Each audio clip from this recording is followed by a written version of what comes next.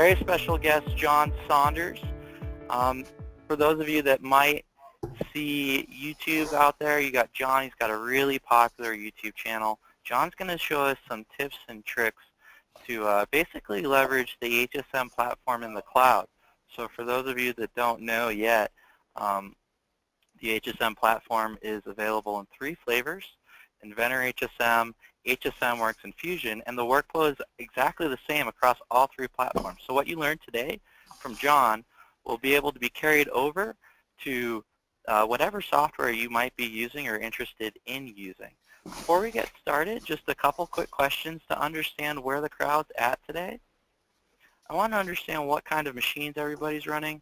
John, this generally is a pretty straightforward answer for our group. Any guesses as to what the most popular machine might be in our audience today? I would guess, I've actually participated in a few of these before, and I think Haas usually took the lead. I'll be curious to see what folks say today.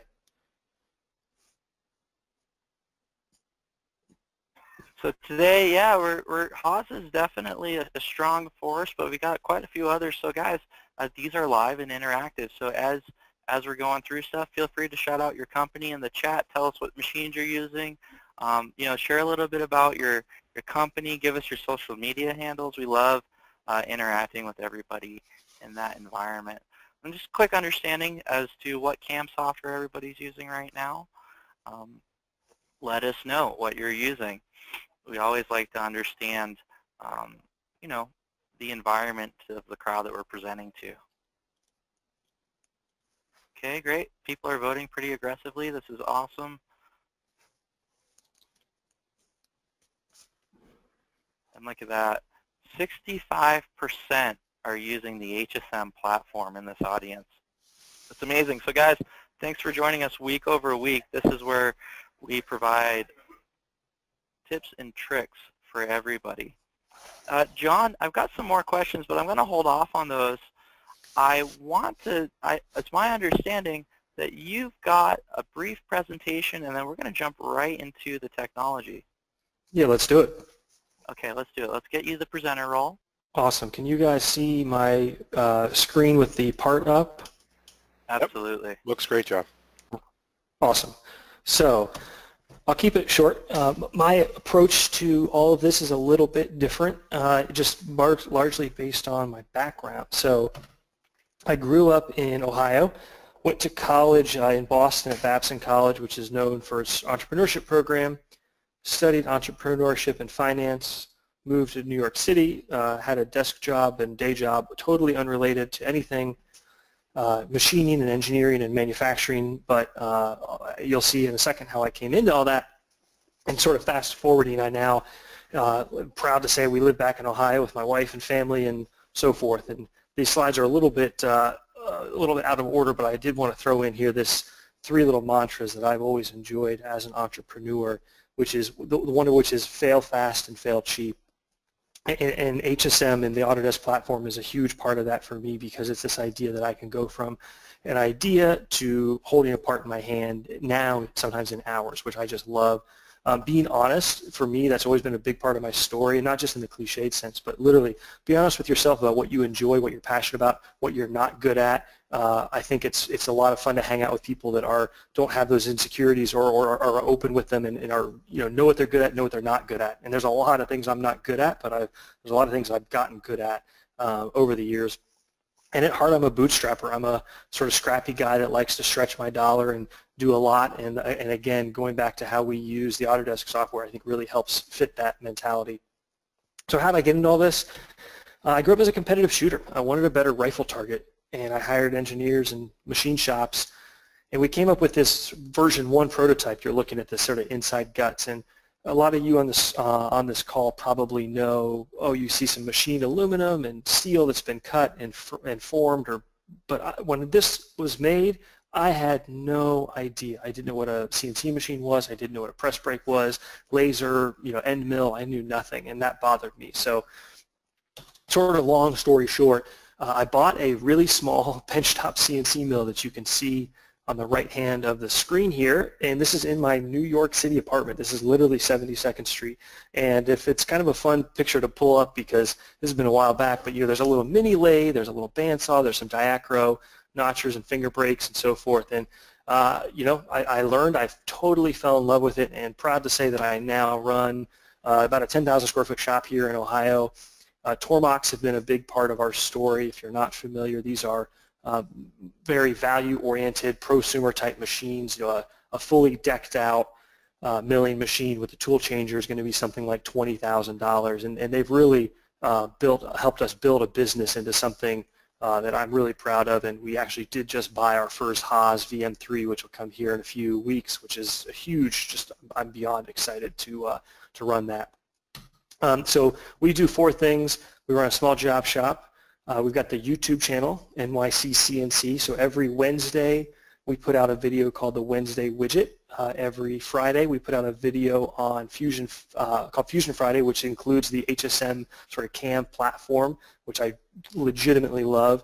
We actually offer CNC training classes now here. We've got a variety of different types of classes. Some are more software focused, some are actually hands-on running the machines, and we make some of our own products. And I left this, this is a recycled slide, but I left this diagram in the middle because both the Autodesk platform has been a huge part of our story, as well as Tormach. When we started, we used a variety of CAD and CAM.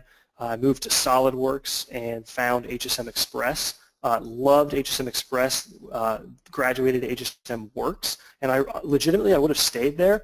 But for us, Fusion made sense because of the YouTube audience. My goal is to sort of use my YouTube channel to change the world, and that reach based on the sort of, not everybody can cut that check for Inventor or SolidWorks. So that's one of the things I love about Fusion, because it has the same awesome CAM side to it. So today, I've enjoyed these HSM webinars. Thank you to the HSM team to putting these on, and seeing guys like Rob Lockwood show some pretty cool fifth axis stuff is something I love. We're going to kind of go the other direction, which is to me a little dose of how I live in the real world. This is a part that a customer sent in a couple weeks ago, and I, with their permission, said, hey, this is a great example. We're probably going to make a YouTube video out of it. But they emailed us and they said, hey, we're new to we're new to HSM, we're new to Fusion. How do I machine this part? I figured out face, I figured out 3D adaptive, but this isn't code I want to run. And one of the things that's interesting is this part is, it's simple, but it's not. There's some nuances here that that you guys can probably appreciate if you're seasoned machinists, like these both inside and sort of top fillets. One of the things that I also noticed is the diameter, I think, was 248. So in practice and in theory, I should not use a 1/4-inch ball end mill to do those. For us, I would probably call the customer and say, hey, do we need those? Are they important? One of the things I remember taking away from Tim Paul's probing routine was talking about how parts get over-engineered, because in that example it was people are trying to sort of carry tolerances through or stack tolerances up when all we really care about is a certain thing. So one of the things I like here is I could go into model and I could even click something like this and delete it. But let's say it's it's not necessary, or we want to change the size of it, or it could become a chamfer, which is easier to machine. So I would probably have that conversation with the customer. But hey, if they want to machine it as is, we'll bid the job, no problem. So I practiced this probably 2 weeks ago, and then I thought, you know what? Instead of coming into this webinar with a completely polished, here's exactly how you can do it with no hiccups, let's just walk through it. And you're going to probably see me fumble and struggle, but again, that's kind of the world I live in of let's figure it out. So I'm going to go to a new setup, and I've got some kind of wonky settings here in my software, and I've just got the screen recording hiding that. There we go. So first thing I'll notice, and again, I'm in Fusion 360. This is all, for all intents and purposes, identical within both. Certainly I know the HSM product in SolidWorks, and I believe the Inventor HSM as well. So I'm going to change stock to be relative size box. And here's the thing, I used to hate relative size box because I thought all you're doing is adding a little bit of stock around my workpiece. That didn't make any sense to me, especially because if I were to change my part, that changes my stock, and if I've already cut my stock, boy, that's a really bad outcome. But what I realized, or what I learned that this actually is you would say round up to. So this is a larger part, so let's say round up to 1/2 inch. And the idea here is it gives us these 3 dimensions, width, depth, and height. And this is going to more likely tie into either your material storage rack, back in the shop, what do you have on hand? Or if you're going to go order something, this is going to tell me, subject to having a little bit of cushion around the side and the top, I need to order this size material. Or if, let's say we were ordering it, we'd cut it a little closer, we might be able to drop down the height. But you can kind of see, boy, not too much difference there. Setup, obviously the orientation is wrong, so I will switch to select Z-axis. And the one thing I've learned here, I used to try to kind of jump ahead, you really have got to follow the order. So the Z-axis is wrong, but even if the Z-axis were correct, go ahead and fill in that field and confirm it. So Z-axis will be this. I'm picking a plane that is perpendicular to, like so. The other thing that I could do to start over there is I can click a line that's sort of collinear with the Z. So I'll click that guy, same result. X-axis, I can honestly at this point just click the tip here to reverse it, and I've now got my work coordinate system triad set correctly.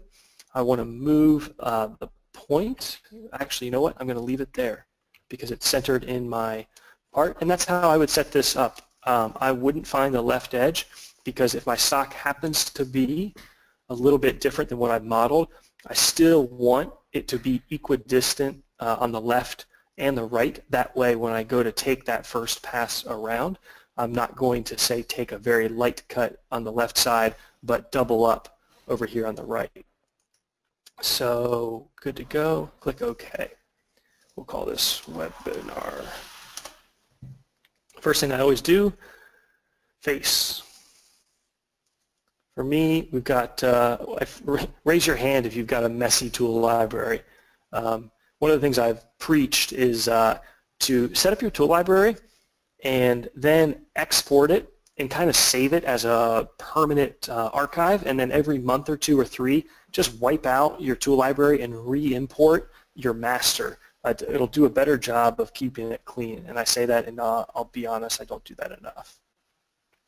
One of the great things about face is you don't have to do that much. One of the things I've always gotten in the habit of doing is on the 4th tab, passes. See this stock offset? There are great pop-ups in HSM. Here it says specifies the distance the machining boundary extends beyond the stock in both X and Y. So I always add about 1/4 inch. Here's why. It doesn't really cost me anything in time, and it's a good measure. There's a particular reason I do it as well, which is we're using a face mill from Tormach called the Superfly, which doesn't really have a precise diameter based on the way the insert bar is set. It's kind of like a fly cutter. So this gives me a little bit of a good cushion. Let's just do a quick simulation, and I'll show you. On the first pass, we're cutting with about half the cutter. On the second pass, you can see most of this over here has already been cut. So we're really only cutting right here. So by adding that stock offset, the only extra time I took was the increased diameter of that linking move, which is nothing. I mean, literally 1/4 of a second. And I'm going to run a little bit more off the back side of the part now. Okay. So next thing I'll do is probably a 3D adaptive. 3D adaptive clearing, and I would use a shear hog. For me, that's a single insert, 3/4 inch end mill from AB Tools that we love. It's got a really high positive rake. It's great for aluminum, only for aluminum, and it's great for our Tormach machines that have a little bit lower horsepower. So I am usually a big fan of clicking OK, which I can't yet because I have got some height plane defaults that are screwed up. So bottom height, I'll come back and explain this. We'll do stock, or we'll do model bottom. Now click OK. Don't worry about that. I like clicking OK right away for two reasons. One is, too often, if you don't get in the habit of clicking OK, you'll go in and boy, you're in God mode. You're just like, I got this, and you're going to go tweak some settings. You're going to go change your containment. You're going to adjust your passes, and then you realize, you know what? Actually, I don't know if I like that. And you hit the escape key, and if you hit that escape key, I'll show you right now. So 3D, let's say we pick our tool, and we go in, we pick a containment zone, and we adjust our point this, but then we say, you know what? I didn't want to do that. If you hit escape, you lose everything you just did. So again, create our operation, click OK.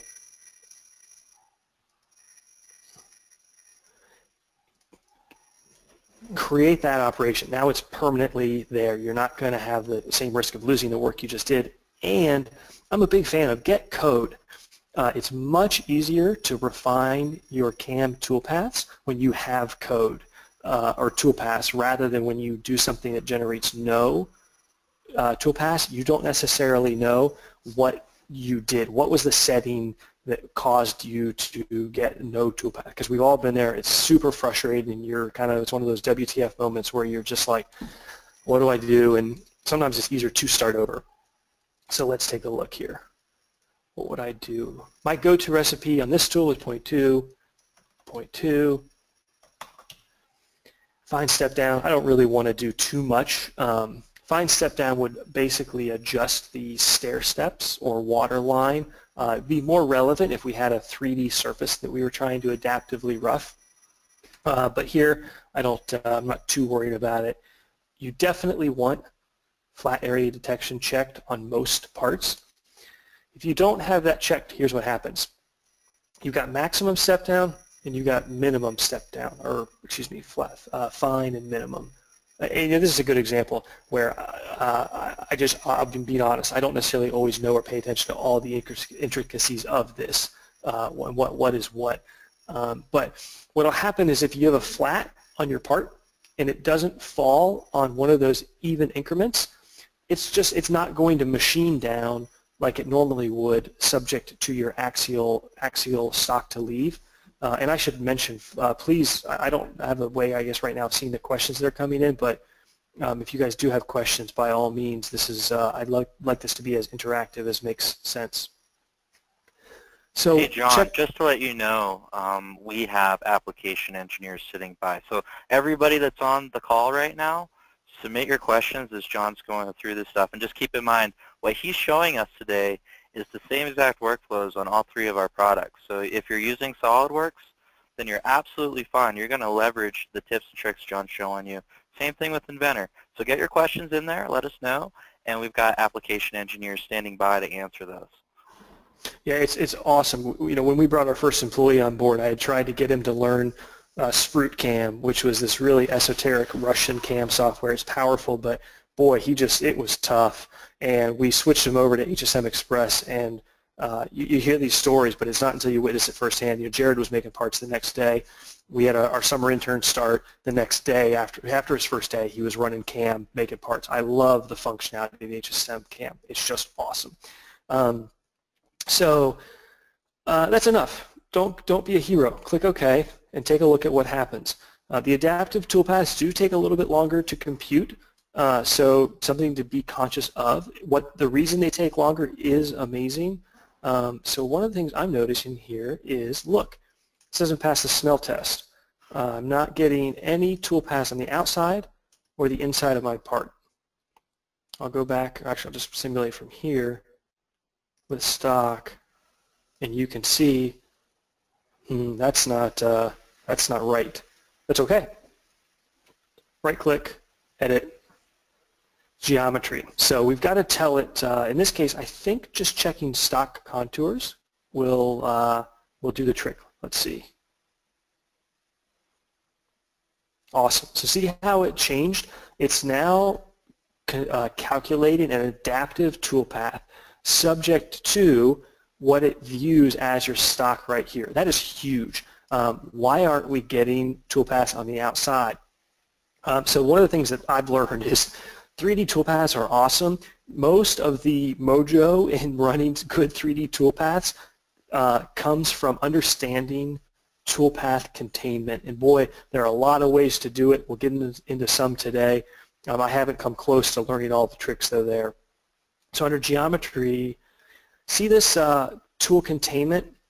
Right now, it says tool center on boundary. And again, I'm going to give another shout out to Rob Lockwood. He did a YouTube video on toolpath containment that is just superb, giving some SolidWorks diagrams of showing these in a little bit more detail.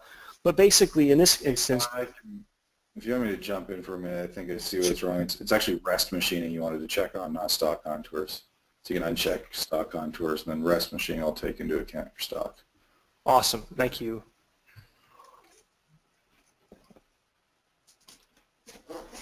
Okay, so we're not getting the outside cut because, again, right now, it's only allowing the tool to go on center to the outside of the stock. So let's add outside boundary and click OK.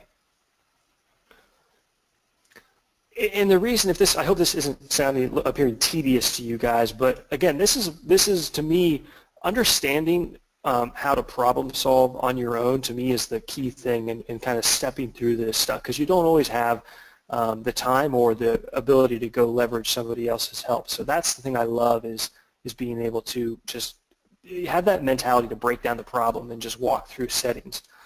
So now the first thing I'm noticing is I've got these red helical ramp ins. That's a great way to get an end mill into solid stock, but I've got these holes, so I would honestly probably poke a drill through this first. So let's show how we would do that. I would say drill, and I don't have a point to drill here, so let's go back. We'll do a quick sketch point. On this plane, and it doesn't much matter, I'll just put it here in the center, stop sketch. And so back in CAM, I can do drilling. I don't think I've got a 3/4 drill modeled up, so we'll do one real quick here. So we'll make it a 1-inch drill. Not going to worry about the feeds and speeds on the webinar here. And I will click selected points, and that's going to let me pick that point as my drill location, and I would do probably a partial retract chip break on this. Height, hole bottom, I would say stock bottom, drill tip through. And again, I kind of violated my own rule there where I started making a bunch of setting changes without saving that operation, but drilling isn't so bad. So I like this because I've now got a hole sticking right through my part, and that can get drug up above the adaptive. Where this really shines is when you can use a drill that you're already using. So obviously we're going to have to drill holes in here at some point. Being able to then poke a hole, drills do a much better job at removing chips generally than end mills do, or it's faster than a helical plunge. What I can now do in my adaptive is go over to the linking tab, pre-drill positions, click that same point, and it's kind of a funny quirk. The ramp type still says helix, but you're going to see those red helical spirals go away because it recognizes we've got a hole there, and it can plunge right down through it.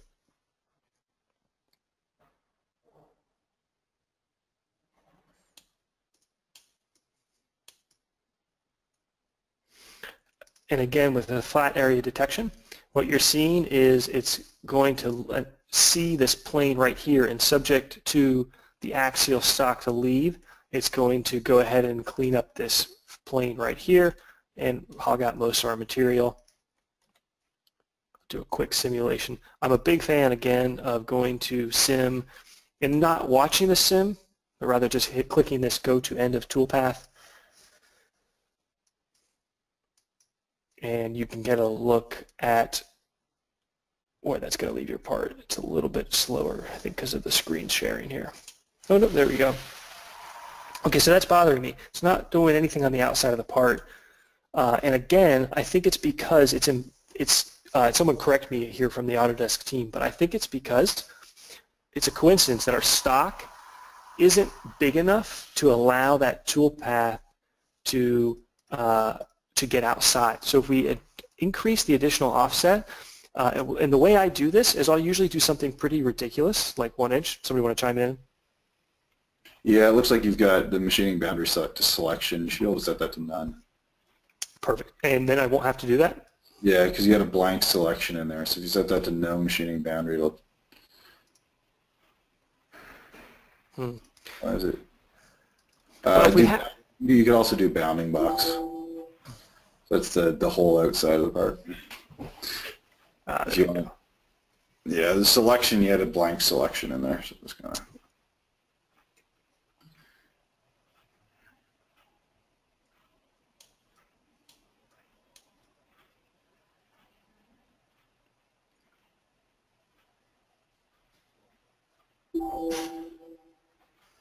Okay, I've got an idea here. We'll go back to that, and we're going to add a kind of a ridiculous amount, and that's okay, because I can always come back and refine that number back down. What I want to see is, let's say I let the tool go a full inch outside of my work area. Is that going to fix this problem? And it did. So that to me is another good example. Now, here, because it's an intelligent strategy, and if you guys aren't aware, the fundamental difference between your list of 2D and 3D operations, it's actually not really 2-dimension versus 3-dimension, because in 2D you've got things like trace, which can function in 3 dimensions, as well as in 3D you've got things like horizontal that are really 2-axis or 2+1 movements. The difference is that in 2D I'm generally manually importing things like contours and holes to tell it where to go, whereas in 3D I'm really leveraging the solid model. So the fact that I've added this kind of ridiculous amount of offset shouldn't matter, because it's still analyzing what to machine in the part. Cool, so I like that. I don't want that to recalculate on the rest of this webinar, because it's kind of a longer process. So I'm going to right-click and go to protect. Now be careful, because if you're in an iterative process where you're still making CAD changes to your part, and that is the great thing about the HSM products all being integrated CAD, this can bite you, and it can bite you big time. But it is really nice to lock your toolpath down, and that way you don't need to worry about changing something in the setup or in your CAD model forcing you to regen it. So let's get down to the tricky thing, which is how are we going to machine these funky fillets. So my go-to guess would be pencil. So 3D pencil.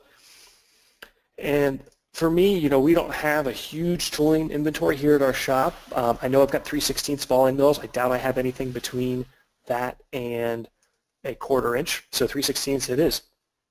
Click 3/16. Just click OK. See what you get. So pencil's a pretty awesome toolpath. It'll go through and it'll clean up nooks and crannies, if you will. But that's not what I wanted it to do. I wanted it to work up here. We'll just focus on this area right here. So lots of ways we can do this. And again, I'm legitimately working live here. My first attempt would be to do a selection. Tool center on boundary is fine for now, and just move your mouse around to pick the area you want. That's the selection I want for containment. And the other thing I'm going to do now under passes with pencil, and actually I think Al taught me this, I'm going to reduce the step over now to like 10 20 thousandths, and I'll just have it say 10 step overs. So the idea there is a 20 thou step over times 10 would be 200 thou. That should be more than enough to cover this area. I may still want a smaller step over when I actually go to generate the cam that we're going to machine, but for now I'm in problem solving mode. I don't care about the perfect step over. I care about my toolpath containment. And this is going to be faster to click this and see what we get. That wasn't what I wanted. So, interesting. If I let the tool center go tool outside, and that's probably one of my first go-to things to experiment with. Let's see what happens. Okay, no. So I think you're demonstrating a very good point. The best way to learn the software is to make one change, and the toolpath will calculate very quickly. So I like how you're showing this, John. Yeah, I think in this case you need to add the over thickness because that radius is larger than the radius of your cutter. Is that what it is? I believe so. I did get this working though. Okay, additional thickness which is applied to the tool to detect passes radius. Okay, so what kind of value would I want to put there, Al? So what the over thickness value does is if you have a 1/8 inch cutter but you want to find a 1/4 inch radius, then you would add a 1/16 of an inch. So it's basically saying by this, pretend the cutter is bigger to find radiuses that this can fit into. So you could go way big on that. You just cool. It's bigger. So let's look at this. I did cheat yesterday and practice a little bit for this, and I did get this toolpath, which is what I liked. This is my concluding. When I saw this, I thought, okay, because here, when I look at this pencil, I'd say, wait a minute here, you know, this area here is not normally how I would run a toolpath for a really good, smooth-looking part. This is better. So two ways. We can just walk into this in edit mode here, and I've got tool center with an additional offset, and then I use to avoid touch surfaces. So let's see if we can replicate that quickly. The other, and interestingly, I don't have over thickness. What I do like to do as well here, I'll go to simulate, turn stock off, and I'll click on a portion of the toolpath, and you can see this isn't a perfect toolpath by any means, but you can now see here, get a better angle of that. Try to click an area that's perpendicular to the bottom view, and you can kind of see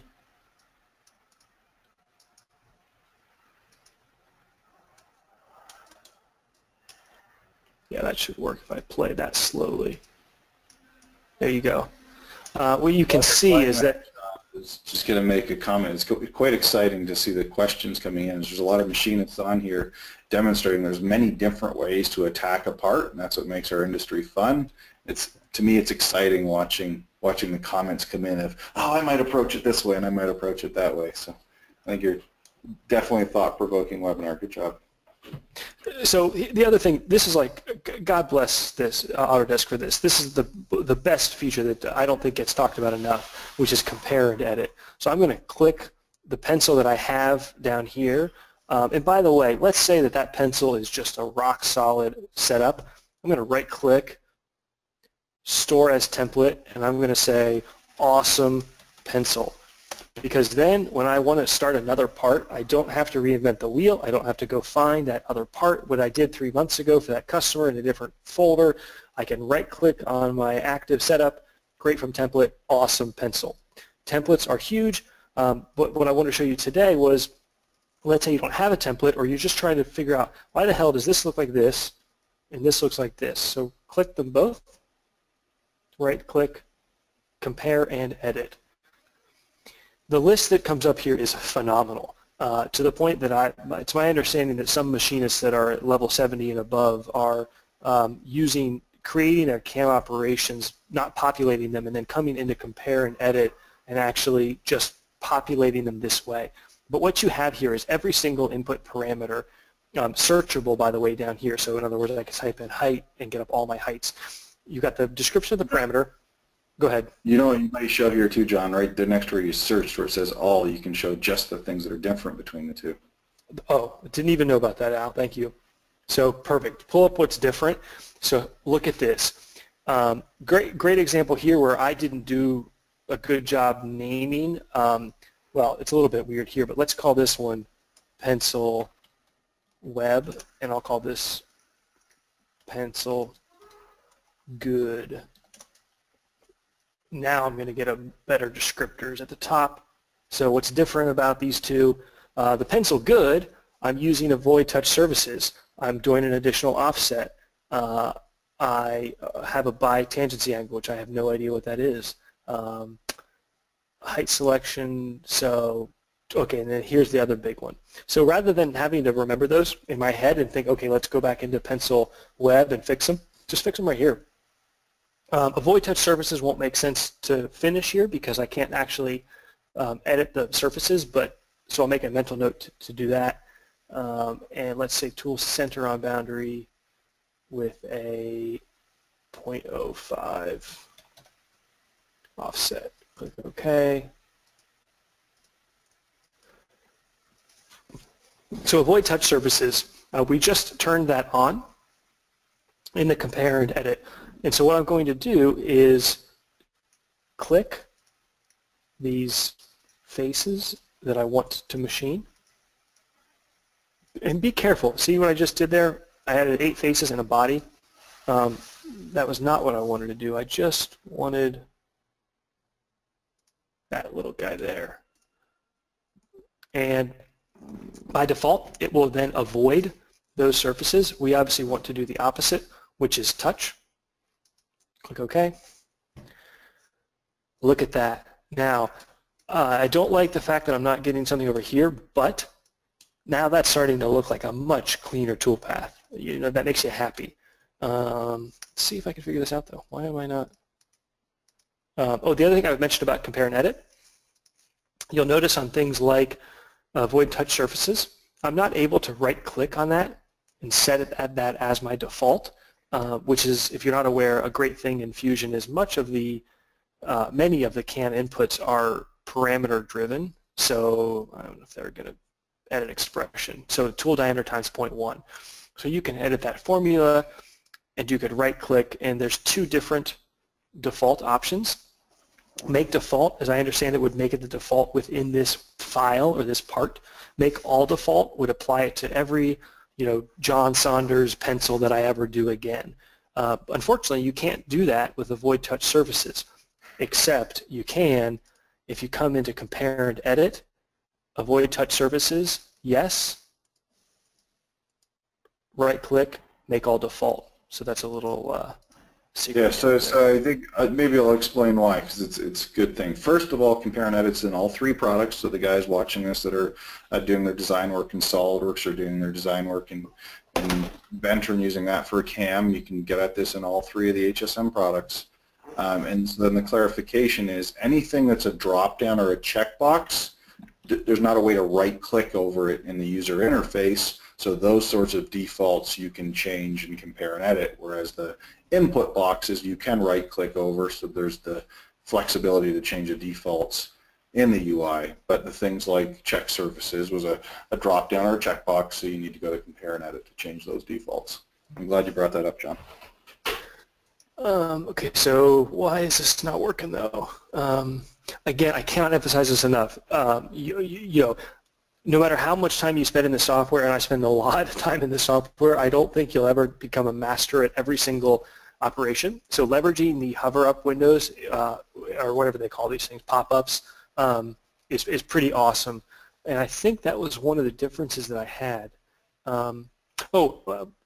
Getting sidetracked. One of the other things I would mention as well is sort of more of a machining or tooling point of view, but being able to control either up-down milling or outside-in. You know, the center of any ball end mill or any pointed tool has really poor to disastrous surface feet per minute. So being able to cut further out towards the outside edge of that tool is better. So if I were to cut this part or any curved part like this from the outside up, which is a little bit counterintuitive because generally we tend to machine top-down, but coming in from the side and working your way up is going to minimize the amount of cutting that's actually done with that part of the tool where you've got very little room in the gullet for chip evacuation and poor surface footage. So let's see here. I'm on the spot. Can I figure this out on, let's see, I would probably add. You might want to double check what tool you used. Are you sure you're using the same tool? I think so. So there we go. The rule of thumb is additional offset if you're not sure, make sure your additional offset is more than the radius of your tool. So you saw I had 0.05 using a 3/16 end mill, so obviously my additional offset was less than the diameter of that tool, so it was not letting it come around here. I believe that's why, at least. And when I say, so let's see, let's jump it up to, so 3/16 is, let's say, yeah, 0.1 is a little bit more. That lets it come around. Now I got a height problem. That's easy to solve. And again, the heights are another phenomenal way to control your toolpath containment. And I don't know that people always realize or appreciate that heights can have that role. In this case, the top height and the bottom height. Bottom height, selection, pick that plane or face, click OK. Awesome. Guess what? I actually like that better than this. If we take a look, I suspect we're going to see there's some unnecessary cutting. Actually, I think it's cutting top down, which is what I said I don't want to do. Okay, so let's see if I can fix that. Is it as simple as going outside in? How about up milling?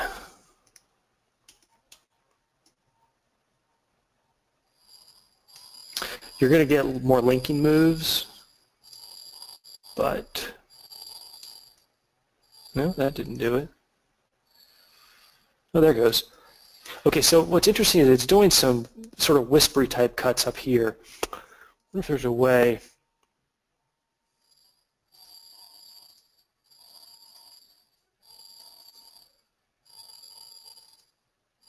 So if you don't mind interjecting again, I'm sorry I keep interjecting here, John, but I think it's good. So John's, what I love about what John does, so he's working through his process, and he's on a webinar here with well over 100 people watching, and he hasn't got himself flustered. He's just continuing to adjust and refine his toolpath. And I think it's, maybe we're not every day all on a webinar, but I know I've been that guy that's Friday night and you want to get home and you got to get stuff done. It's very easy to throw yourself off the game when things aren't working. So even though it's a webinar about the software, I think we can all learn a lot, John, from how you just stay calm when things are not going exactly how you'd expected and work through the problem. Because it's very common. I want to get home for my kid's baseball game, and that's when stuff starts to get really bad. And you handle yourself very well. We can all learn from that. Well, I'm gonna raise the white flag. Oh, wait, did I just fix it? If I did, I don't know what I did. Darn it! Anybody watching? I don't even remember what I did right there while Al was trying to distract from my lack of flustering. I honestly wasn't trying to distract. I thought it was quite exemplary the way you're handling yourself.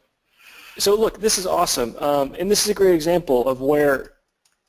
You know, I'm an entrepreneur. I got to do more than just CAM. I love being good at this, but I don't have the luxury of spending every minute of every hour and every day mastering this. So this is much better than the toolpath I came up with previously. So I would definitely save that as a template to reference it. And the nice thing about templates is you can export them as well, so you can you know, keep them as their own sort of version of a backup or repository. That could be a pretty valuable asset.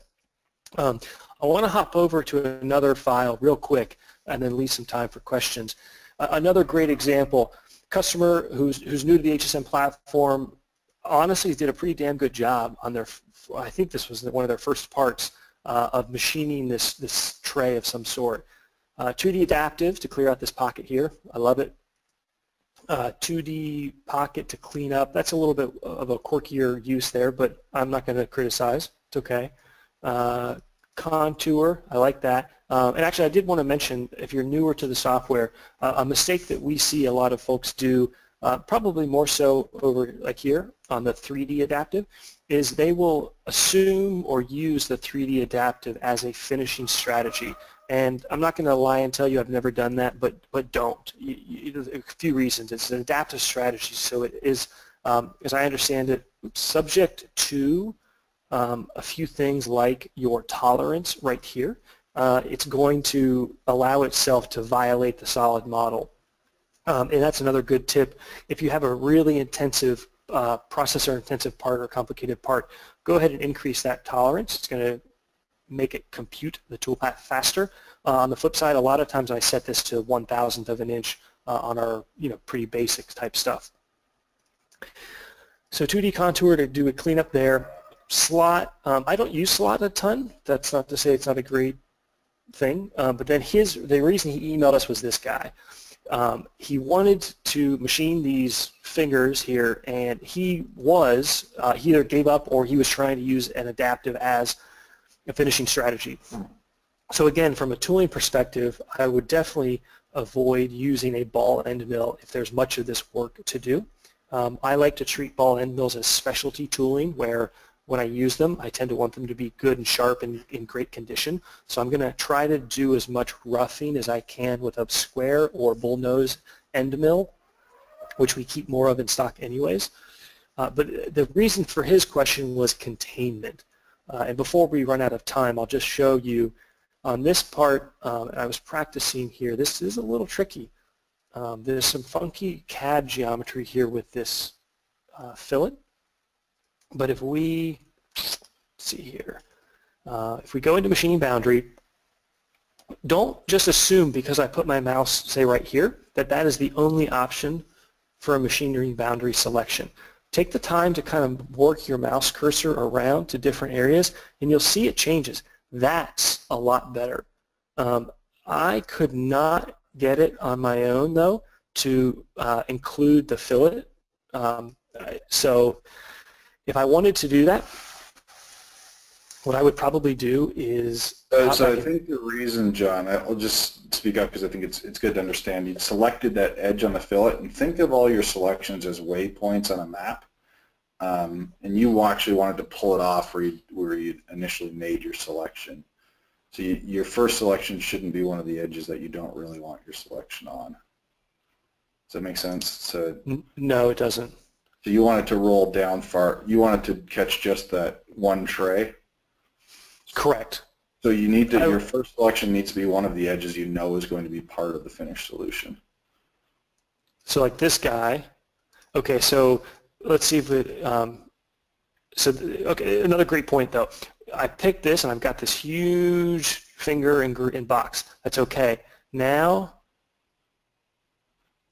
if I hover over, no. So you want to reselect that. Yeah, so pick that first one the way you had it. Yep. And then click the green one again. And now select that bottom edge of the fillet. And you might have to click twice. So click there and then move over to the left a little bit and click again. So reselect and route it through on those other edges.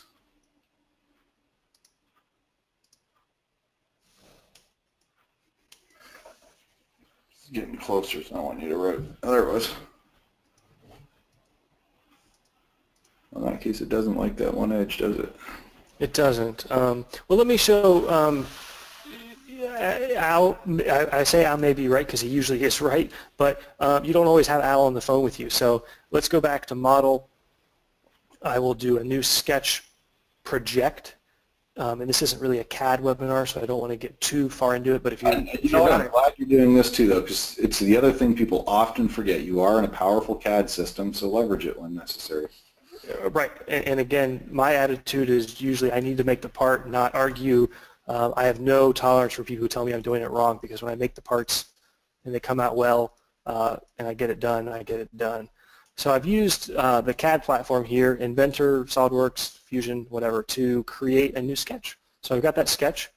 Go back into CAM, my adaptive geometry. Now, I'm a big fan of the light bulbs here. They're going to let me toggle visibility, so I can turn that off and make sure I'm picking exactly what I want it to pick. In this case, I want it to be just the sketch, and you know what? That's kind of funny. That's giving me a little bit of a, there we go. Boom. So now I should have the exact toolpath containment that I want.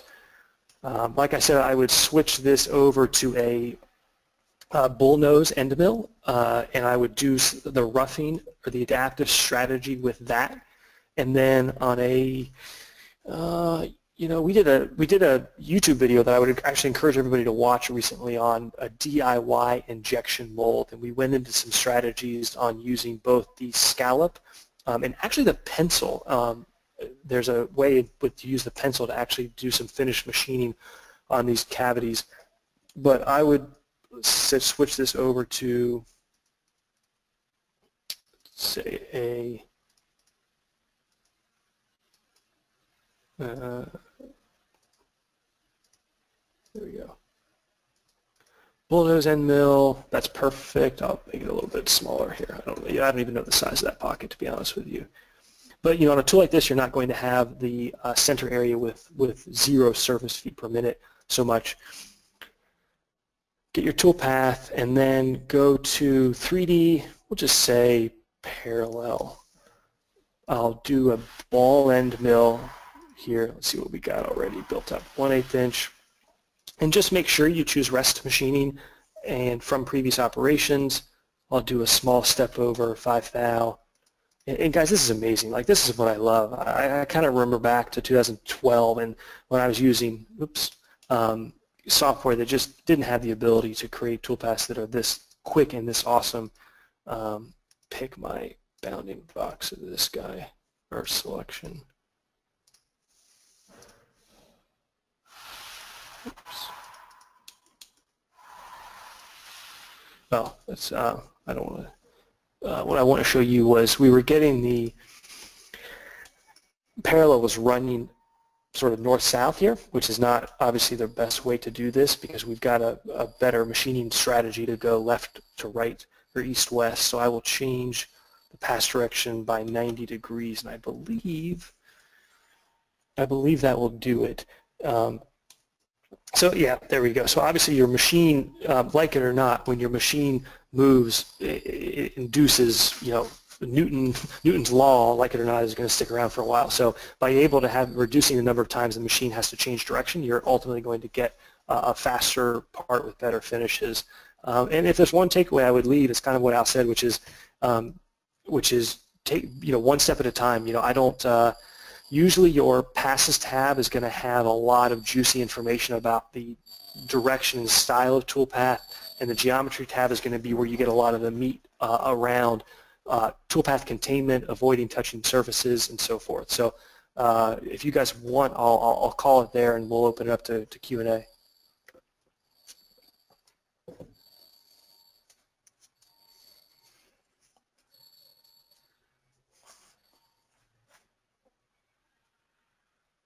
Yeah, so John, I'm seeing a couple of questions here, a bunch of people suggesting different ways they would have attacked the part, so it's definitely exciting to see how you've inspired a bunch of different thought. We can all see the questions being typed. If you don't know, in that GoToWebinar section, there's a spot to type a question. So as John said, he's free for questions. So again, I want to emphasize, when you do get a workflow down that you really like, for us, we're pretty basic machine shop. A lot of parts that are going to come in for me are going to get faced. They're going to get roughed with an aluminum shear hog. They're going to get a 2D contour. They're going to get a horizontal, and then they're going to get a spot drill tap. Create a template that has your settings with your tool library and your step overs, your feeds and speeds, with all of those, and create it with everything in it. Because guess what? When you don't have a part that has a spot drill tap, it's a lot easier to right-click, create from template. I don't even know what one of these is. John Demo. It's a lot easier to click the ramp and scallop and delete them out than it is to go find the second template for spot drill tap or the second template for something else quirky. So there is a good question here, John. Maybe I'll just answer it, but it's in regards to changing the speeds and feeds in the operation, the properties page of an operation. So maybe just pull that up so everybody's on the same page. So this page, so there's a hierarchy of speeds and feeds I think is important to understand. At the highest level, you have a tool that's in a library, and that's something you've stored. When you go to use the tool in a document, it's going to move the copy of the tool into your local document, and you can override it there, and then that change can live just within your document. So every time I use the 1/2 inch end mill on this part, it's now over in And then at the operation level, well, when I'm roughing with this tool, I want specific for this contour, that contour. Now it's you're adjusting the speed and feed just at that operation level.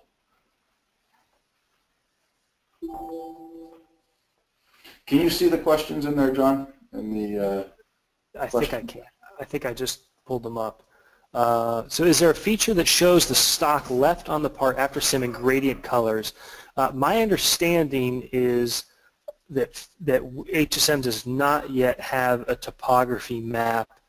So we do have that. So incidentally, we do have that in our HSM Works product, and actually okay. in HSM also. Okay. There's some technical stability reasons for why we haven't introduced it in Fusion yet. We want to get it there as soon as we feel that it's not going to cause instability issues. For you guys, if you're if you're probably going to tell the trick I was going to, showing transparency is probably the best way to do it for now. So yeah, real quick, if you don't even know what that means, what you can do is you can simulate a part and then basically have it show almost like a heat map or a signature map, and have it show in certain colors where material is left, and based on what color, how much material is left. So it's kind of like proofing out your code. The trick here you're saying is to change to transparency. Show transparent. It's not a perfect solution, but it's a solution that starts to give you the answer.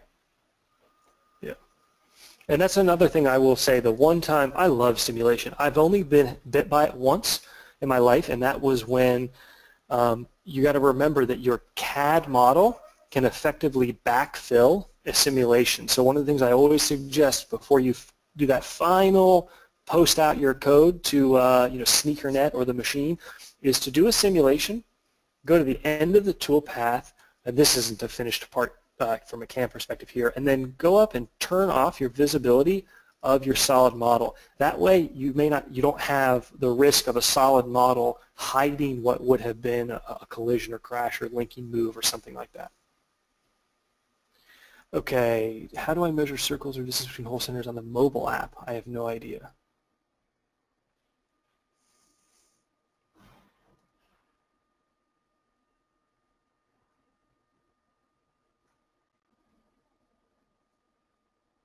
Maybe pull up the mobile app for people that haven't seen it. This file, you could even do this file, mobile or open in web. So if you expand out your data panel there, open this file in web. I also have not tried measuring between circles, so John and I can flounder together. But either way, we can show you the mobile app for those that haven't seen it. And Al, I just want to give everybody a heads up that we're rapidly approaching the end of the hour, so we are going to have to wrap this up pretty quickly. However, super excited to see the mobile app, so let's see what you got. Yeah, so click the image in the top left there, and that'll. This is opening a browser, but it's similar as what it would do if it's in a mobile. Wow. Who knew? There's a measure on the bar down there, 6th from the right.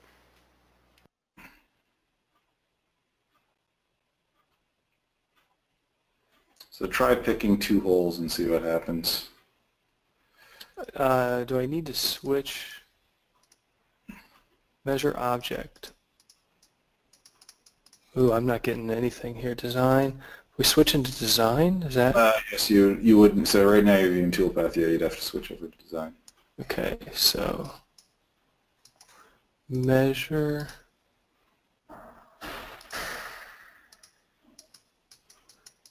It looks like that's not supported now. I'll have to bring that back to the M team. So great thing. I'm glad it came out. And yeah, so Jordan, I think maybe you probably should wrap things up because we are on the hour. Great question. There's some more questions here that maybe John and I can help answer afterwards. Absolutely. You've got your work cut out for you. We'll get these questions. So guys, everybody on this webcast, get your questions submitted. We go back through those and do our best to answer every single one. So great resource. And I'd just like to remind everybody that if you found this valuable, please invite a friend because we do this every Friday. And then for those that are brand new to CNC machining on Wednesdays, we have a free start program. So for those of you that have no experience, that's where you want to be consistently every Wednesday, Wayne. It's a great program.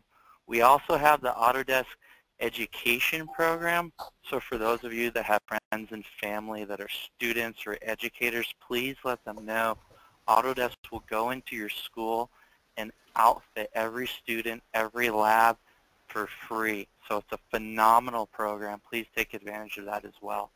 In addition to that, there's the Autodesk Knowledge Network, which everybody should be bookmarked, should have bookmarked already. It's your go-to place for information, and it's one of the most active websites in the Autodesk ecosystem, so it's just absolutely phenomenal.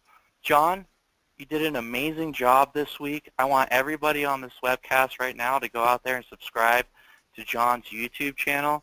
I personally subscribe to it, and I just want to thank you for providing so much value to the community and joining us today.